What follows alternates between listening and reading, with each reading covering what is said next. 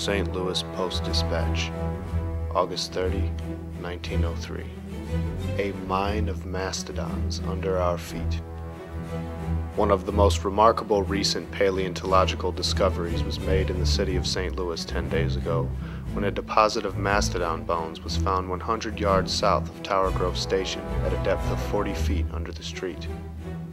The quantity of bones which seem deposited there, comprising several skeletons, offer proof that where today is the city of St. Louis was one day the range of an animate creation far beyond anything that could be hoped for a modern zoo.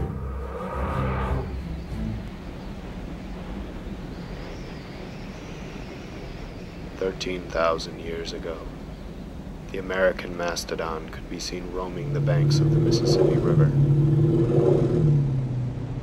There has been evidence throughout the St. Louis area that humans coexisted with the giants.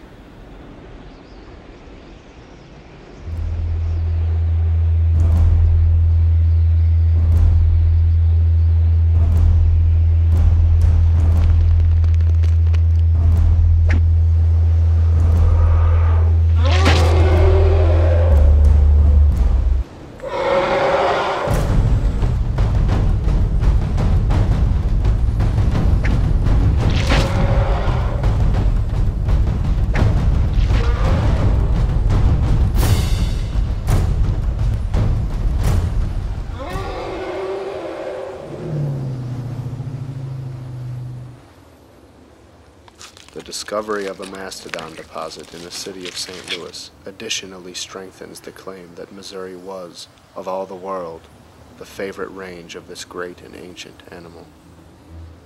It is fascinating to sit in this wonderful city and permit the mind's eye to hark back to a day when the mastodon pastured on Broadway.